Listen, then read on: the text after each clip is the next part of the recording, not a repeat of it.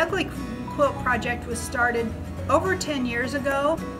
Pastor Linda Kaylock came to Martha Kirsch and I and asked us if we could do the project, similar to her church had done in a rural community. And I said, I'll do it if we buy a sewing machine that can handle sewing the large quantities of fabrics that we're going to be doing.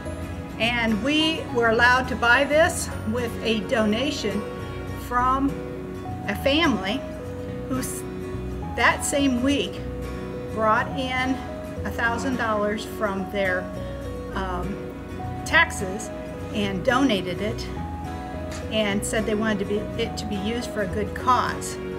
The Ugly Quilts are made here, but we donate them to mission use. Most of them go to the trustees' offices in Hamilton County, or they go to Fletcher Place Community Center, where the homeless people in Indianapolis can go to pick them out. Our sewing date is the second Friday of every month during the school year. We meet at 12:30 in the afternoon on Friday, the second Friday, and we're finished by 3 or 3:30. You don't have to be able to sew. We'll show you what to do. We can always use tape measures, scissors.